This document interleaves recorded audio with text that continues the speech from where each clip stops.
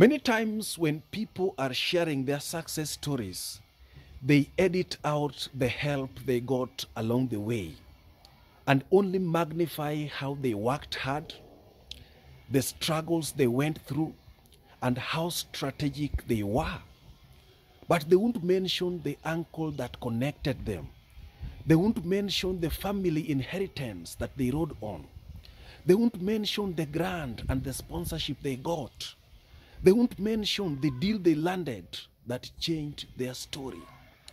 And so you are here working hard, but you never got the opportunities and the privileges they had.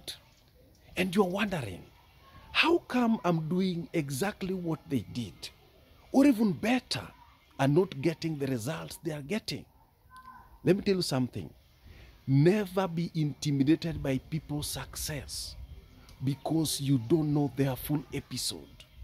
So long as you're doing the right thing, keep doing it. It is a matter of time. You could be taking stairs where others are taking lifts. The good thing is that the destination is the same. And when you finally get there, you'll be fit enough to handle any situation that come your way.